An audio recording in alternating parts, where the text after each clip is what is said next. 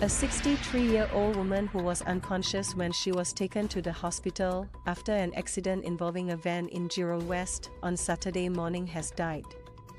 It is understood that police officers were on patrol and spotted the accident involving a pedestrian and a van in Jurong West Street 41 towards Jurong West Street 42 at about 9:45 am. The Singapore Civil Defence Force said separately that the accident happened near Block 467 Jurong West Street 41.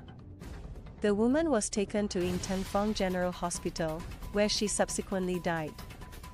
And a 63-year-old male van driver is assisting with investigations. A photo that accompanied a Shin Min Daily News report of the accident shows a group of people tending to a person lying on the road in front of an ambulance, with a grey van nearby.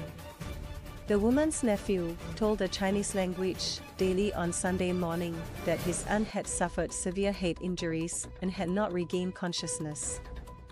Police investigations are ongoing.